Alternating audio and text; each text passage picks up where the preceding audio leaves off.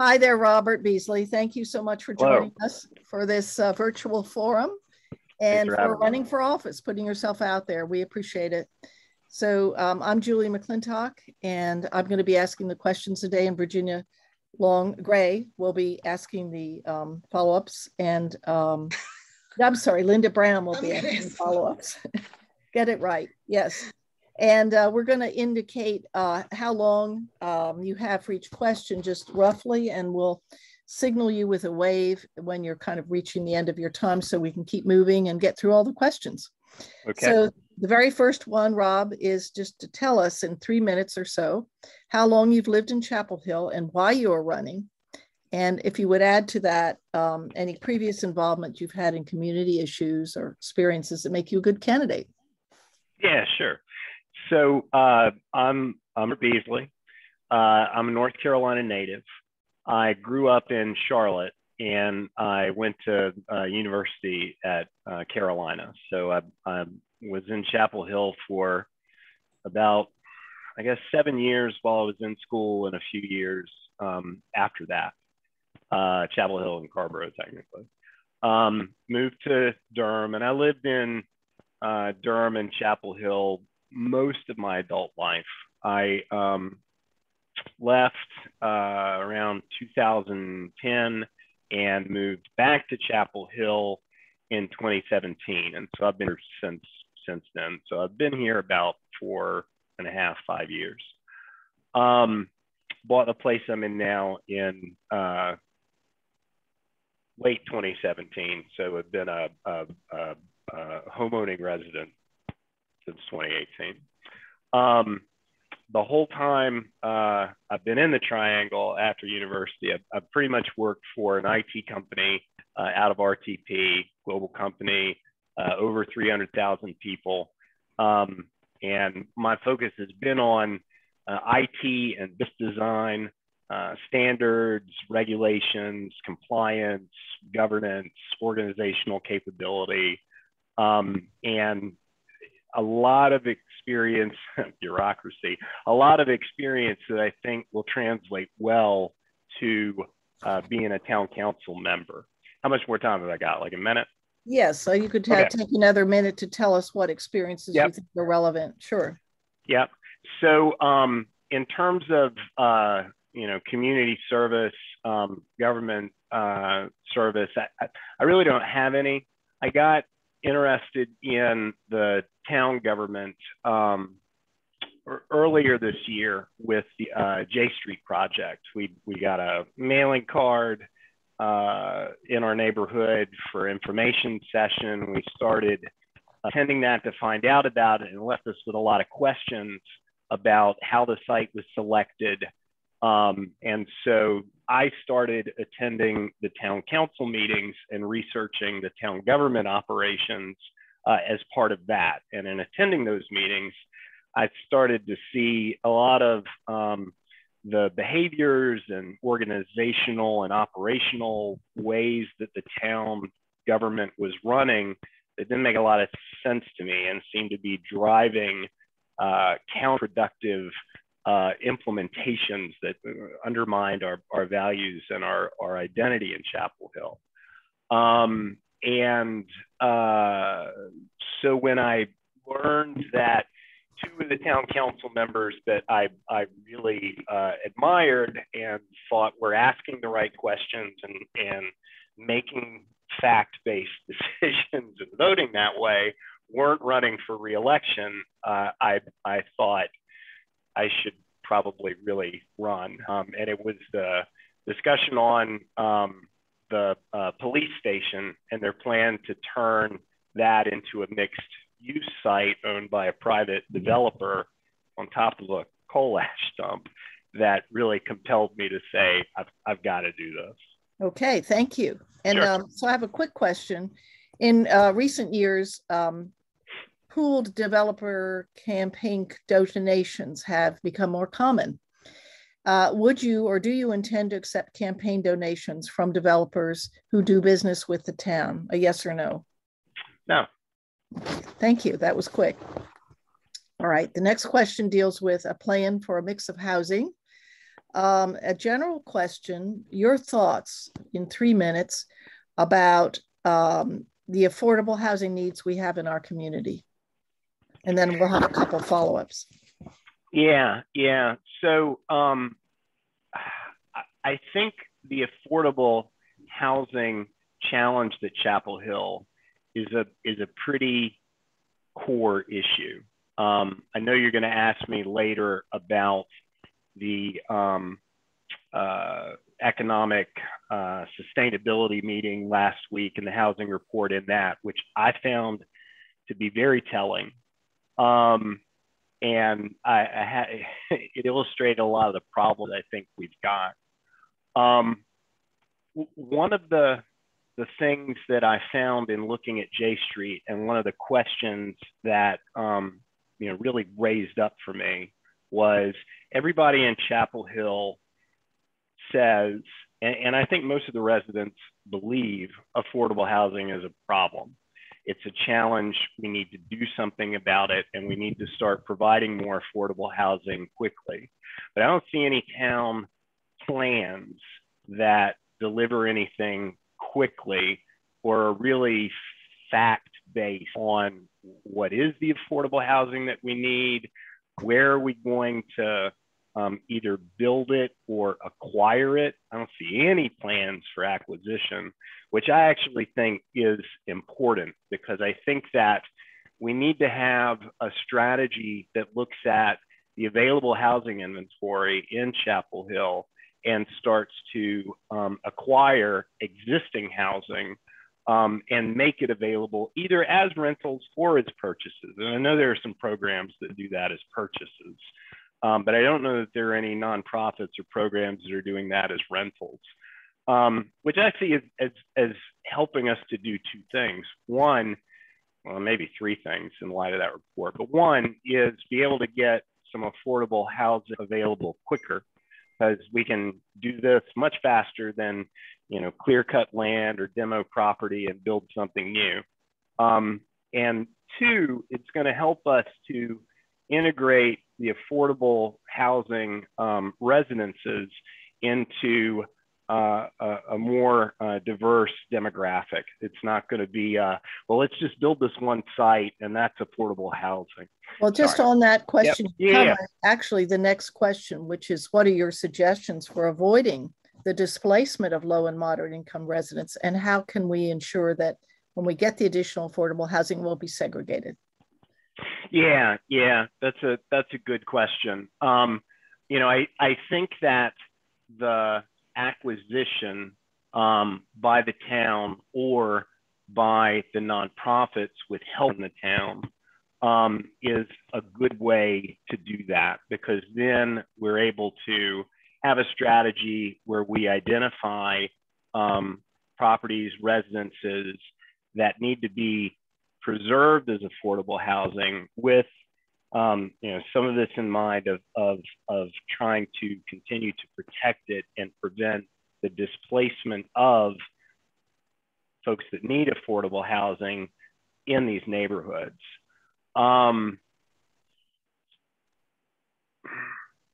Okay, that's just 2 minutes. Yeah. And then a quick follow-up. How might conditional zoning be used effectively by the town council to further the goal of providing a mix of housing? Yeah, so one of the things that I found as I was starting to research was the associated with J Street was the conditional zoning incentives. And I think it's around, it's between 10 and 15% of developments. They'll let you break the rules if you provide 10 to 15% of that as affordable housing. I think that's too low, honestly. I think it should be higher. I think we should be looking at more of 25% of these developments should be affordable housing. That would do a few things. One would be to continue to integrate economic diversity within the residences. And two, it'll help to make sure that we've got a higher percentage of affordable housing built in to the new residences and the new developments that we're putting up and down. Yep. Okay, I took Linda's question, so I'm going to ask the first one, and Linda, then why don't you follow up with the three? We're going to talk about a strong economy. Okay. So the first question is 3 minutes. Has the form-based code as implemented in Chapel Hill's Blue Hill District strengthened our economy? How or how not? Just 3 minutes for that one. Yeah, I'm not sure that it has. I don't see how it has. I haven't had a lot of time and experience in looking at Chapel Hill's economic demographics. One of the things that I thought was very interesting in the presentation from the the housing presentation in the economic committee was how much of a dependency Chapel Hill has on the university as an employer, and how most of the other businesses in Chapel Hill are retail or restaurants. And when I look at Blue Hill, and when I look at the map that that consultant provided and some of the information around it, I don't see how it's a strong economic engine for the town, because most of that area appears to be retail and restaurants, which are a small part of the employer base, of the business base in Chapel Hill. It just doesn't seem like Blue Hill is driving a big impact there. Thank you. All right, go ahead, Linda. You're up for the next three, which are 2-minute questions. How might conditional zoning and other policies be used to support locally owned businesses? Yeah, so back to the affordable housing, I think that, especially after seeing that report on Friday, when you look at the demographic of Chapel Hill, who lives here and where they work, you've got the university, and then the majority of our other local businesses appear to be retail or restaurant or some type of service-based industry. And there was a comment in there about our retail and service-based industries tend to pay higher than others in the area, but this appears to be the segment where folks that are going to work in those jobs are probably not in the 150% and higher AMI. They're probably in the 100% and lower AMI. And if we don't have enough affordable housing, we're not going to have places for people to live that work in those jobs locally. And so I think that, back to my statement about we need to look at increasing the affordable housing requirement in conditional zoning. We need to look for ways to use the conditional zoning to ensure that we've got enough housing for folks to support these local businesses. Okay. The next question is the UNC Chapel Hill Housing Report was presented to the Town Council on September 10th. What lessons can we learn from the study? You've already talked about some of them. Yeah. One of the things that as I've been back and watched that presentation and done some follow-up investigation of my own, one of the things that I've seen in comments and articles that folks are posting is, well, we need to grow because the study said if you look at, Chapel Hill compared to the growth, you need 400 residences a year to meet that growth. And I'm not sure that that is really the message and the takeaway from that developer. There was a lot of comparison with Palo Alto. And when I went and looked at Palo Alto, it struck me as very interesting because it's about the same size. Chapel Hill and Palo Alto are about low 20s, mid 20s square miles in size, about the same population, about 65,000, both the same density already. Palo Alto is actually a little less dense than here. And, you know, Palo Alto, I'm not sure that they're really planning on growing a whole lot.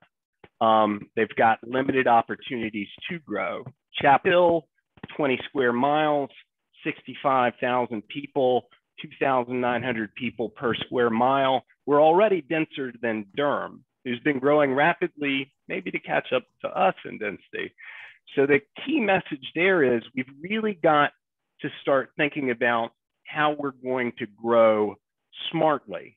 And we really need to look at the, you know, some of the economic factors that he was bringing in, that 90% of the residents here are working outside of Chapel Hill, right? They're leaving to go to jobs that are probably not always retail. Yep, I'm almost I think you have it reversed. 90% of the people who work here don't live here. There were two measurements in there, and I might I have to go back and look, but there was a, you know, a large number, an overwhelming population was that lived here doesn't work here, and that do work here are commuting in. And if we don't start to look at how we grow smartly, we're going to face the same issues that Palo Alto has, where the housing prices and the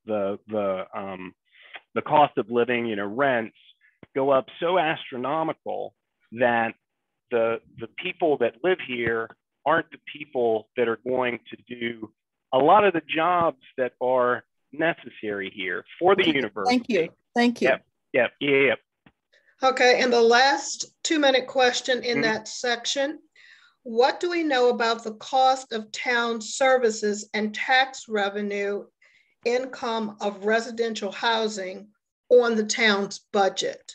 That's not worded perfectly. I'll just quickly correct the wording. What do we know about how the cost of town services compares to the tax revenue income of, and then that one applied to residential housing?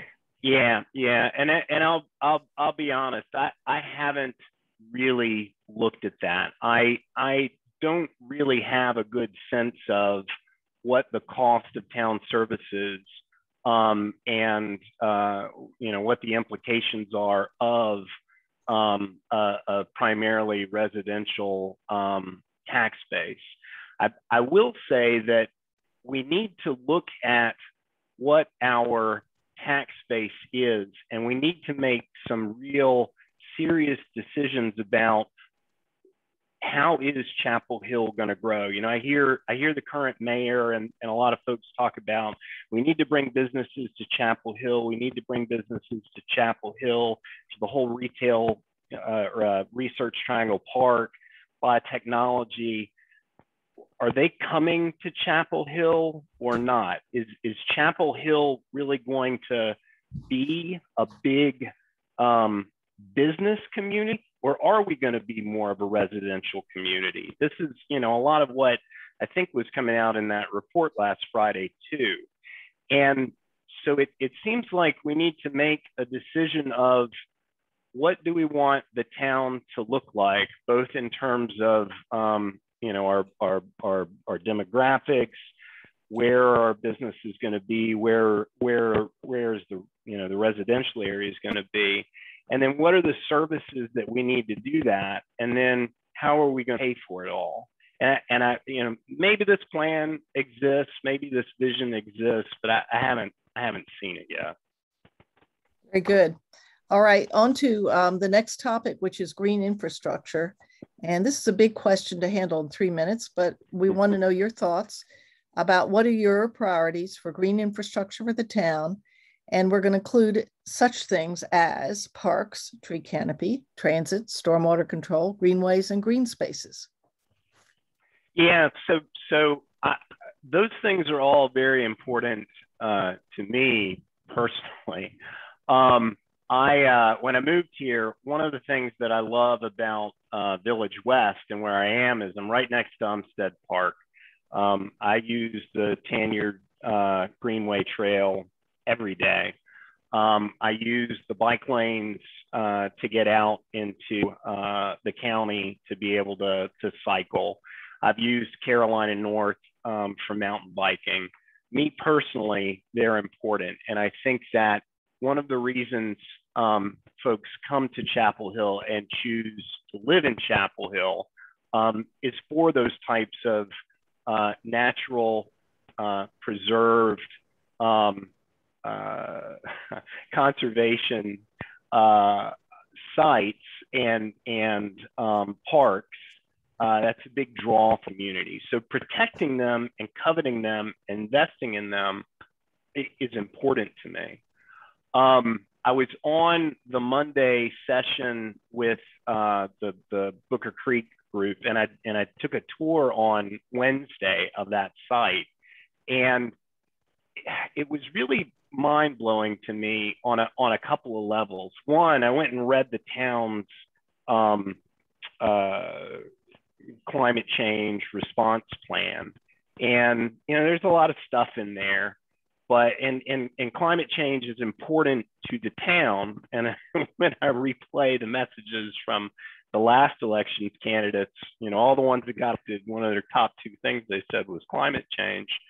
But then you go and you look at this water basin plan where they're going to clear cut almost 50 acres of tree canopy and natural habitat for wildlife and nature's best water handling capabilities. It just didn't make any sense to me. And okay, we have a follow-up on that. Go ahead, Linda. What are your ideas for how the town council might direct the use of open tracts of land, such as Legion Road, East Town, the Green Tract, and J Street? Yeah, so I think that we have to focus on preserving the open space land that we've committed to preserving. J Street, for example, much of that parcel was purchased with open space bond funding from in the early 2000s, which was presented to the town as, we're going to use this money to buy open space land and preserve it as open space and make it available for open space in perpetuity. So we kind of set this expectation, and now to come back and say, oh, but we're not really going to preserve all of it. We need to use it for something else, while legal, seems unethical. And also in a lot of ways seems counter to the climate change response plan and our other priorities.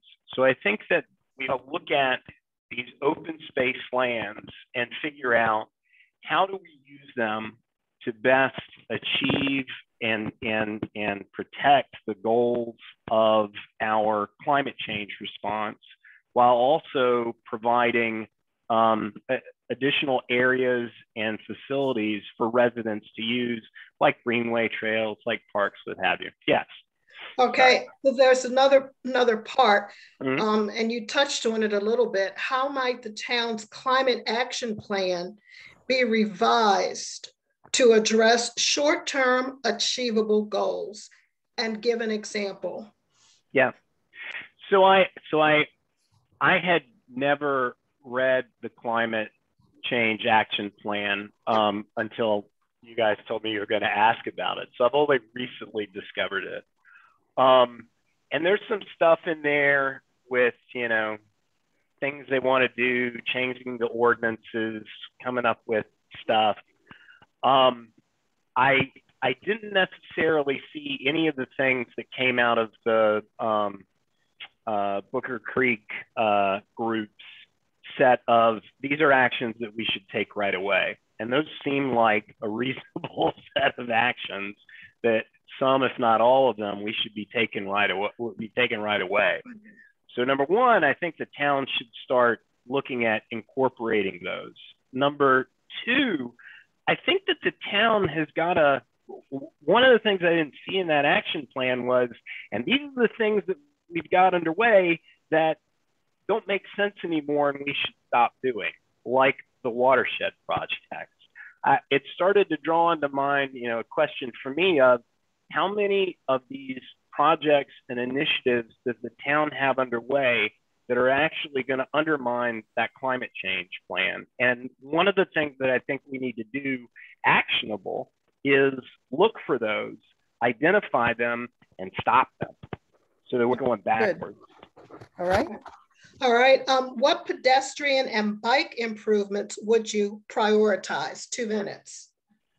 Yeah. So I certainly think that pedestrian and bike improvements are important and necessary. One, because I am both a pedestrian and a cyclist.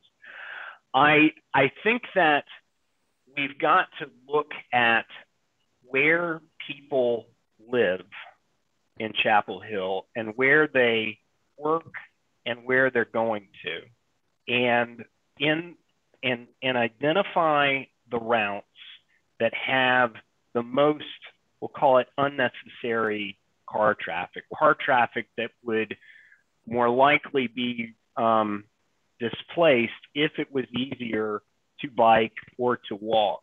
And we should make those a priority because everyone says we should be driving more. It's good for the environment. It's good for the climate. It lowers CO2 levels. It lowers pollution.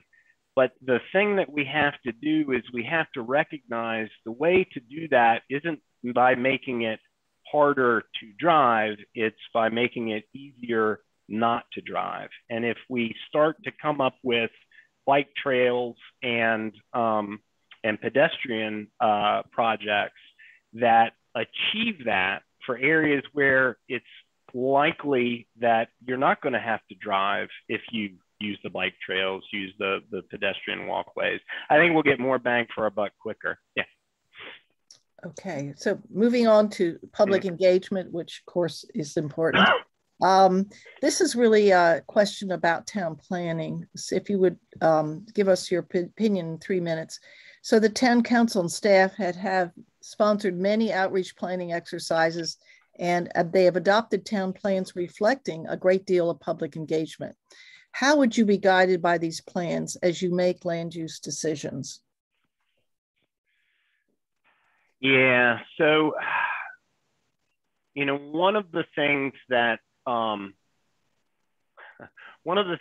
I found in attending the town council and listening to the public engagement is I don't know how well the town council is doing with really listening to what the public is saying and giving answers to what the public is asking for. Projects like Aura, projects like J Street. I hear a lot, and projects like the watershed initiative. I hear things that the community's finding about these things too late. They've already left the gate. They're already far down the road. Public involvement seems to be delayed. I hear tons and tons and tons of public on these calls, getting their 2 minutes each to talk when a developer's been given an hour and a half. And it seems like it falls on a lot of deaf ears. I hear a lot of rumbling of, we didn't know, there's not much transparency. I don't know that the town is really listening to the public. And I think that's part of the problem. Okay. Follow-up question. How will you handle citizen requests and comments? What efforts will you make to increase public engagement, especially with marginalized communities, to meet the needs of residents? Yeah, so that that is a good question, and for a number of reasons. I've had a couple of discussions with folks that represent the marginalized communities. And when I moved to Chapel Hill, I rented a room on the cheap in a lower income neighborhood with a lot of folks that weren't connected and plugged in to how the government works, or how things are communicated, or how to get their needs across. I don't get the sense that there is enough outreach from the town council to go into these groups and really solicit and try and get responses. I look back at the MLK project with the mobile home park, and I'll be honest, I've only started to learn a little bit about what happened, but it seemed like the town was caught on its heels. It didn't know in advance, the town government, I should say. I think a lot of people in town knew. The government didn't know and didn't have the foresight of what was coming. And it resulted in a lot of very vulnerable people being put through a lot of uncertainty and stress that they certainly didn't need. And the town having to make compromises that were completely contrary to the plan, completely contrary to the town goals. And so we've got to do a better way of either going into these communities directly or going to the groups that really represent them on a regular basis, and figuring out ways to be more proactive and come up with programs to help protect those communities and figure out how to get the services to them that they need. Thank you. So the final question, and we may take a few more if we have time from folks that are attending the call, but the final question is two parts. One is, give an example of a town council decision that you agreed with and why you agreed. And the second one, of course, is which one you disagreed with and how you would have handled it better.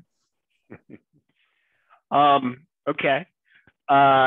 So one that I agreed with was the decision to approve the putt-putt and storage site that's up MLK near 40.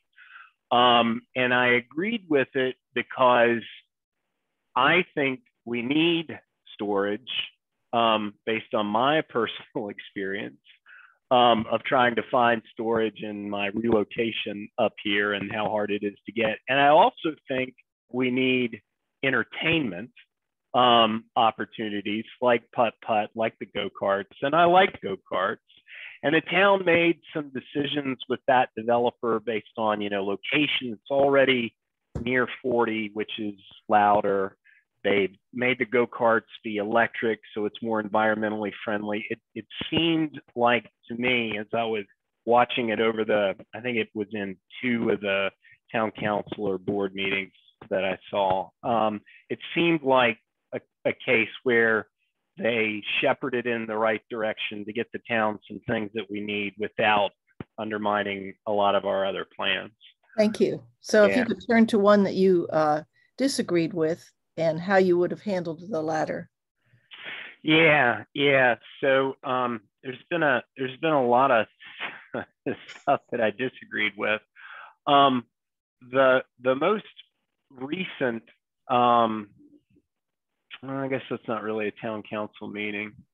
The one that really threw me, that got me engaged, and I can't remember if I mentioned this on this discussion before, was the police station and on top of the coal ash dump, and the town's decision to 2 of their 3 options is to sell the property to a private developer.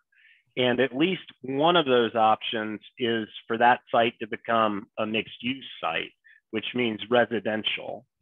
And it just seems completely irresponsible to me for the town to, number one, not clean up a site that's going to be residential, but number two, give it to a private developer who we've all seen, they're really only interested in maximizing their profits and doing the meets minimum for for things that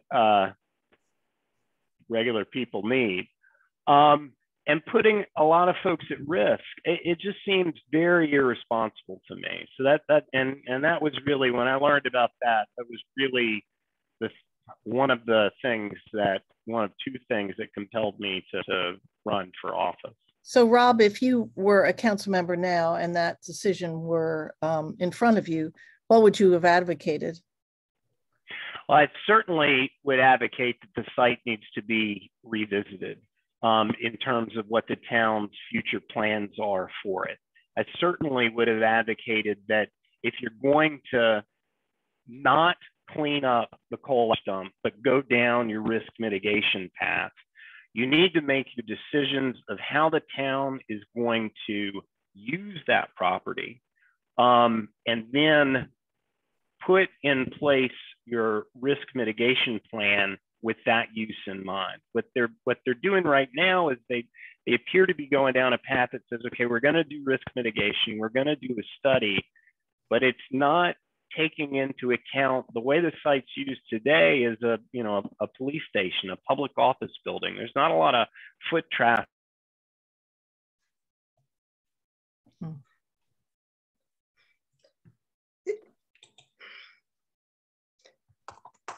I'm sorry, I muted you for a minute, Robert. I'm sorry. That's okay. That's okay. I thought I'd run over my time. No, I was inadvertent. I apologize. Oh, that's okay. I was trying to open up in case there were questions from others, but did you get to finish your thought on that? I mostly did. I don't know if you heard the end of it, but yeah.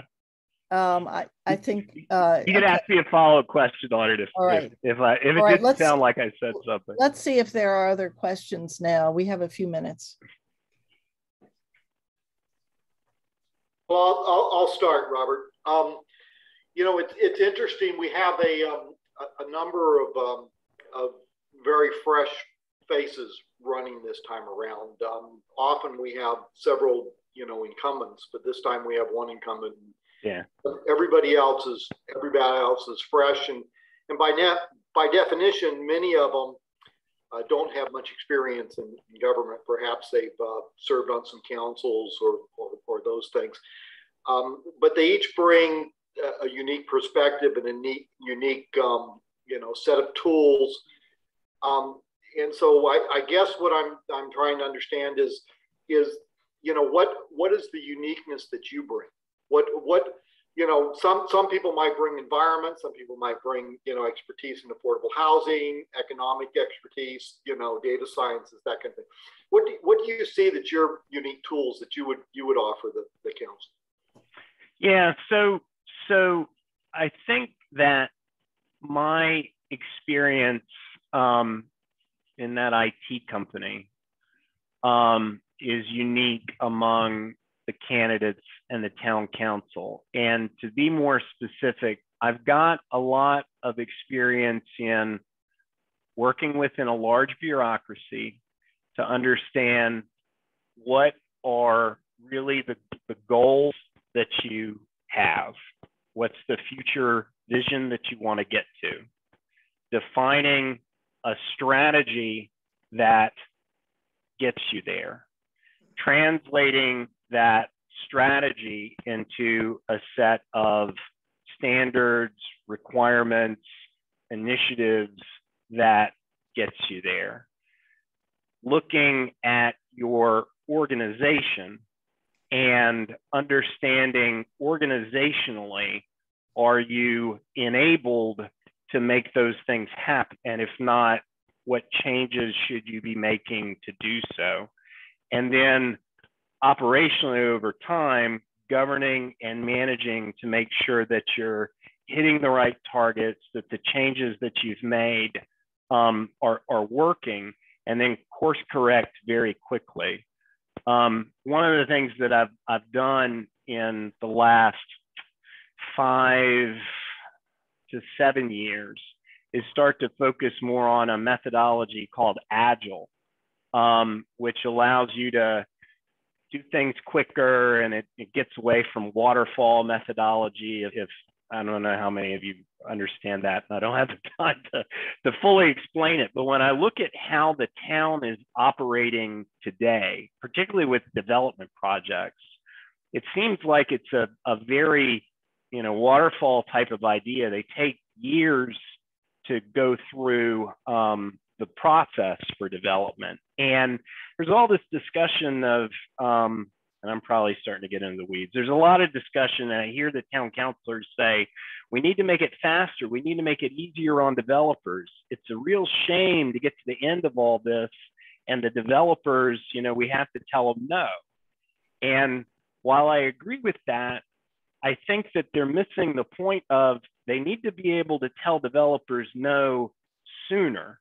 Mm-hmm. When something obviously doesn't meet the town's needs, when it obviously is counter to the town's goals, when it obviously doesn't follow the town's standards, and not spend 2 years of staff time who could be working on other stuff, helping the developer get everyone's, mindset around all these rules they're going to break, and that's okay, and get us off track. Appreciate that, I have a lot of Rob. experience with that. Yeah, thank you. So let's just see if there's any more questions, and we're close to wrapping up. No, I'm good. Thanks. Okay, Virginia. Linda? No. Okay. Good. Well, okay, Rob, thank you very much, Rob. Thank you very much. Thank you. Really appreciate you joining us, and delightful My to see a pleasure. picture of you. And good luck. Thanks you. So much for joining us. My pleasure. Thanks for the invitation.